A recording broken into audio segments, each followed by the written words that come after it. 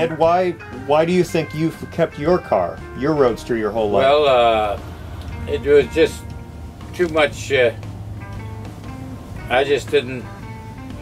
Too much work in it, and I didn't want to sell it. That's all. Yeah. People have probably tried to buy that many times I over the years? guess most people would sell when they get short of money or something, you know.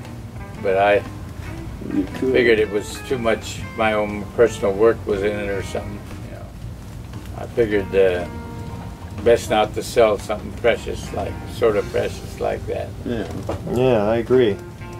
Well, I'm glad you were around to keep John from selling his too. Yeah, that's a good thing.